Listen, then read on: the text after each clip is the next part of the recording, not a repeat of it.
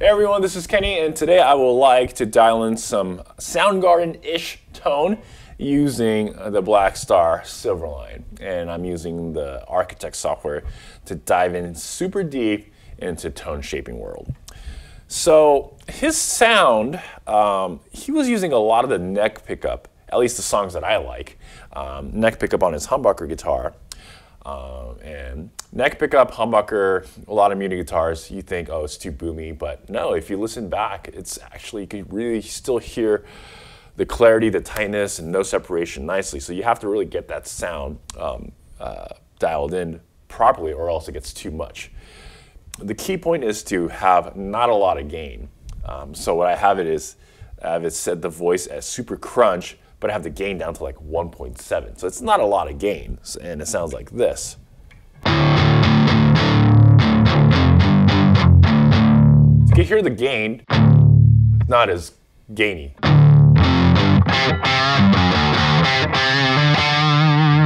Still hear the notes, the strings. It's okay to still mute it, even on the neck pickup.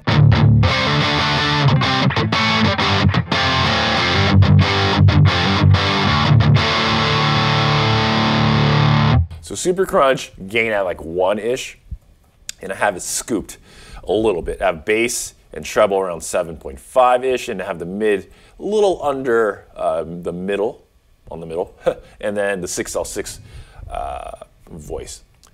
The tube preamp emulation really allows you to set the amount of compression. To me, I really like the 6L6 a lot because it's just like in between, right in the middle, and just getting the right amount of juicy mid-range in there. And I have the ISF all the way to the American side, the very left, so it's a little bit more of the scooped, even more scooped sound.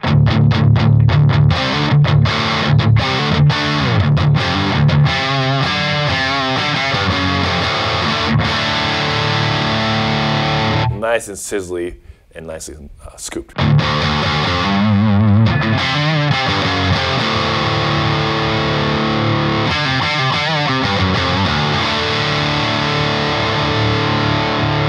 And also I have created a fast chorus to emulate a little bit over that Leslie-ish tone.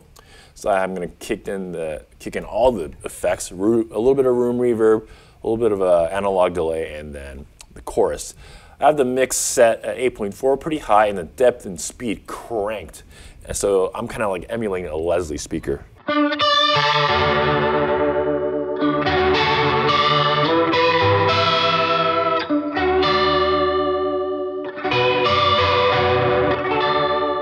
And I have the volume on my guitar at around 8, 7-ish. So it's still nice and clean.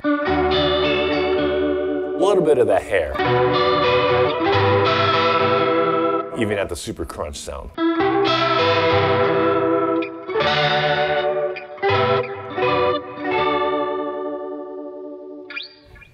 So I love that fast chorus to get that nice Leslie-ish sound. Then you could always go back to